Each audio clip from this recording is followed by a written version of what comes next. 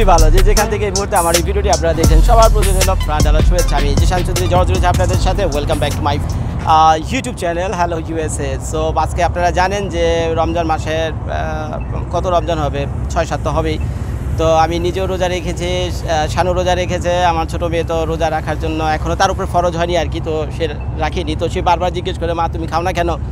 আমি খাই, তুমি খাও না কেন? সবসময় তো আমরা একসাথে ব্রেকফাস্টে করি বা রাতে ডিনার করি, মানে বিকেলবেলা। আমরা তো আর রাতে সচরাচর কম খাই হলো বিকেলবেলা আর কি। তো এই আর কি অবস্থা। তো সে কিছুটা আশ্চর্য যে আমরা সবাই, মানে সে খায়, আমরা কেন খাই না।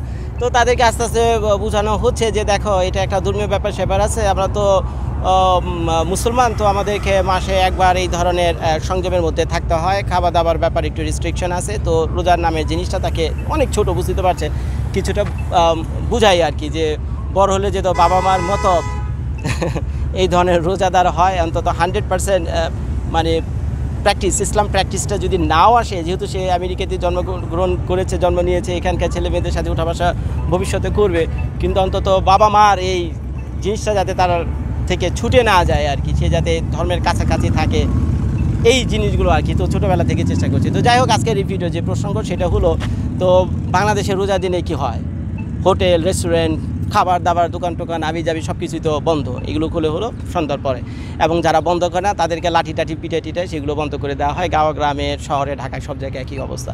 তো এখন আমেরিকা যেহেতু একটা খ্রিস্টান দেশ, যেখানে দাঁড়িয়ে আপনাদের জন্য এই ভিডিওটা করছি, আমেরিকার সাউথ ওয়েস্টে ফ্লোরিডা থেকে। তো এখানে তো বুঝতেই পারছেন আমার আশেপাশে মুসলমান কজন হইব আমি জানি না, তবে যে সিটিতে দাঁড়িয়ে আমি ভিডিওটা করছি এখানে কম করে হলো 90,000 মানুষ আছে শুধুমাত্র এই সিটিটাতে। খুব একটা বিশাল বড় একটা সিটি, জনসংখ্যা অনেক কম। তো এই 90,000 মানুষের ভিতরে আমার তো মনে হয় 20 জনও হবে কি না সন্দেহ, এক্স্যাক্টলি মুসলমান খুঁজে দেখতে হবে আর কি। তো এর ভিতরে আমরা আছি 3 জন, আর আমার শ্বশুরবাড়ির লোকজন আছে ওখানে, তারা আছে কয়েকজন। তো যাই হোক, আমি এখন ক্যামেরাটা আপনাদেরকে ঘুরে দিই যে এই রোজার দিনে আমেরিকার হাল হকিকত, রাস্তাঘাটের কি অবস্থা এবং রেস্টুরেন্টের কি অবস্থা। তো আমি যে ভিডিওটা করছিলাম এটি হলো আমেরিকার একটি হাইওয়ের পাশে দাঁড়িয়ে, হাইওয়েটার নাম হলো US 41। তো আরেকটু কাজ করে আমি এখানে যাই, আমি আপনাদেরকে দেখাই, একটা রেস্টুরেন্টের সামনে দাঁড়িয়ে আপনাদের জন্য এই ভিডিওটা করছি। এবং এই রেস্টুরেন্টের নাম হলো, এখান থেকে দেখালে সুবিধা হবে, আমি জানি না সানলাইটের প্রবলেম হচ্ছে কি না আপনাদের, ওয়েন্ডিস।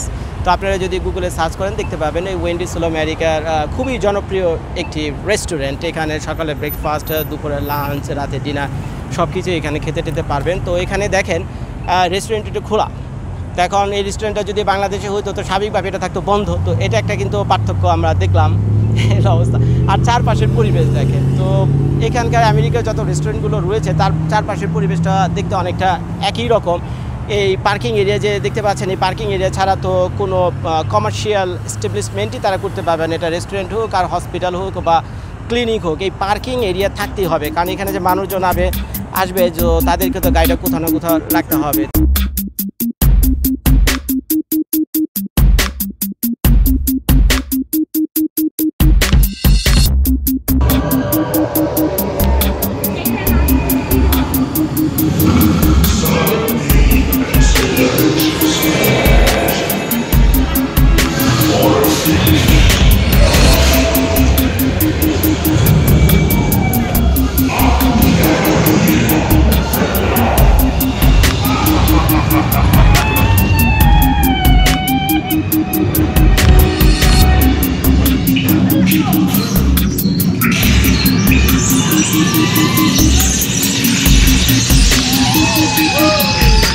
তো এই আর কি। তো আমি যখন এই ভিডিওটা করছিলাম ওইখান থেকে এক বেটা কল্লা বাই করে বলতেছে, হে তুই আমার এই ভিডিও করতেছে এদিক থেকে এই শীতটা দিতে। তো বেটার হাত দিয়ে বললাম যে না, তুই ঠিক আছিস, কিছু না, আমি আমার মতো আমাকে করতে দে।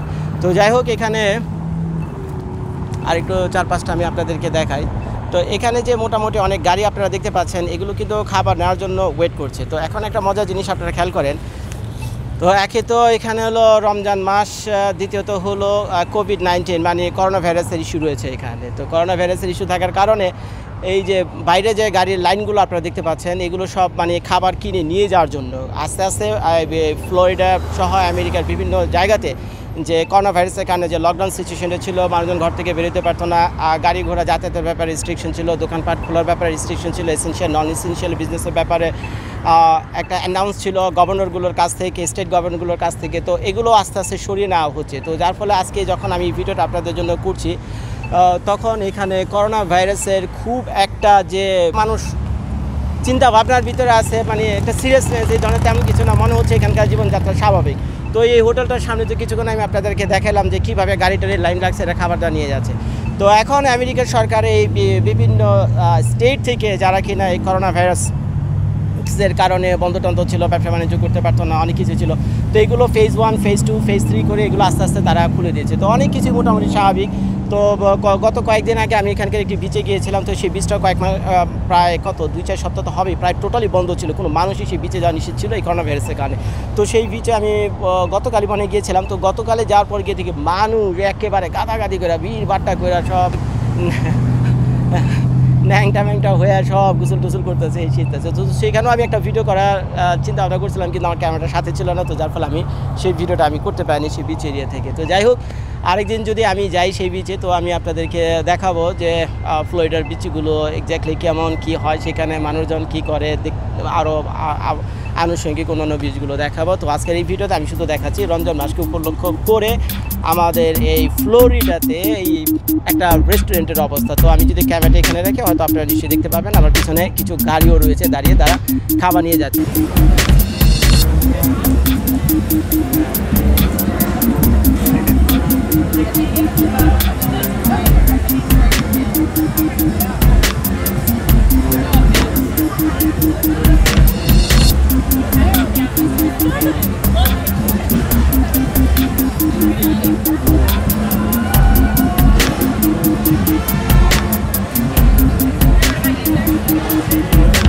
তো এখন মোটামুটি ফ্লোরিডাতে করোনা ভাইরাসের কারণে সব কিছুই স্বাভাবিক, সব দোকানপাটি মোটামুটি খুলে দেওয়া হচ্ছে।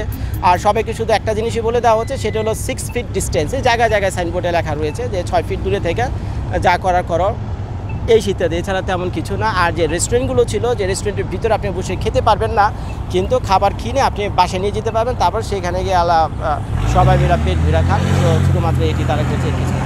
তো আমার মনে হয় আর কিছুদিন গেলেই মনে হয় 2-1 সপ্তাহ লাগবে না, তখন মনে হয় এই রেস্টুরেন্টগুলো খুলে দেবে, কারণ এই রেস্টুরেন্ট ব্যবসাদেরও তো অনেক টাকার ক্ষতি হচ্ছে। তো এই আর কি অবস্থা। তো বন্ধুরা, এই ভিডিওতে এক্স্যাক্টলি আমি আপনাদেরকে যা দেখানোর চেষ্টা করেছিলাম সেটা হলো রমজান দিনে, রমজান মাসে আমেরিকার একটি মানে রেস্টুরেন্টের সামনে এই ভিডিওটা করা আপনাদের জন্য। তো বাংলাদেশ থেকে যদি আপনারা কেউ ভিডিও করতেন, তো এইভাবে আপনারা রেস্টুরেন্টে দিনের বেলা ওপেন দেখতেন না, স্বাভাবিকভাবেই দেখতেন না। এই কি বলে, মাঝে মাঝে ছালা টালা ঝাড় টাড় দিয়ে বা শাটার টাটার দিয়ে দোকানপাট এরকম বন্ধ থাকে, আর খাবার দাবার তো এখান থেকে কেনার তেমন কোনো প্রশ্নই ওঠে না। কিন্তু এইখানে তেমন একটা নাই, এখানে রেস্টুরেন্ট সব কিছু খোলা, খালি করোনা ভাইরাসের কারণে একটু এদিক সেদিক হয়েছে, এই আর কি। তো মানুষজন খাবার দাবার কিনছে, যাচ্ছে নিজে যে যার মতো, এই তো চলছে। মুসলমান আছে আমরা কয়েকজন, এই আর কি। আমরা এই সংযম করে যাচ্ছি, এই সারা ফ্লোরিডাবাসীদের জন্য আমরা দোয়া করে যাচ্ছি। যখন আমরা নামাজ শেষে দোয়া করি, তাদের জন্য দোয়া করি, তাই না? এটাই তো করা উচিত। তো যাই হোক বন্ধুরা, ভিডিওটা আমাকে শেষ করতে হচ্ছে। তো এতক্ষণ ধরে আপনারা যারা আমার এই ভিডিওটা দেখলেন, তাদের সবার প্রতি রইল প্রাণ ঢালার শুভেচ্ছা। আমি জিশান চৌধুরী ছিলাম আপনাদের সাথে আমেরিকার সাউথ ওয়েস্ট ফ্লোরিডা থেকে। সবাই আপনারা কী করবেন, ভালো থাকবেন, সুস্থ থাকবেন, আল্লাহ হাফিজ।